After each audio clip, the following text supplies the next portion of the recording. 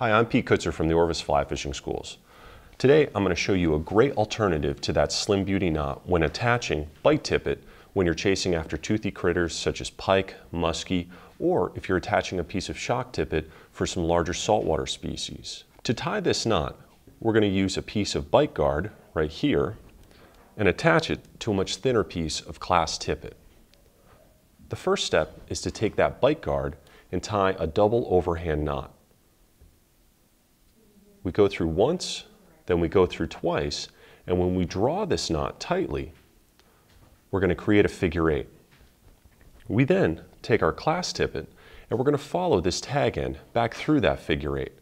I would go down on this side and then up through this side, pull some class tippet through, and then I'm going to snug up this double overhand knot.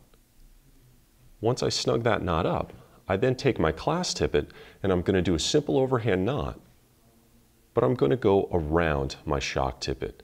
Some of you may have seen this knot tied as a uni knot, perhaps, but I'm going to go through 4 times. So there's 1, 2, 3, 4. I snug this knot up, make sure it's dressed properly, and now I can slide it down, tighten it up, tighten up my shock tippet, then draw it tight.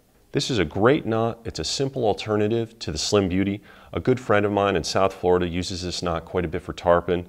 I've also used this connection for muskies, for pike. It's just a great all-around connection for attaching a heavy bite guard or shock tippet to a lighter piece of class tippet.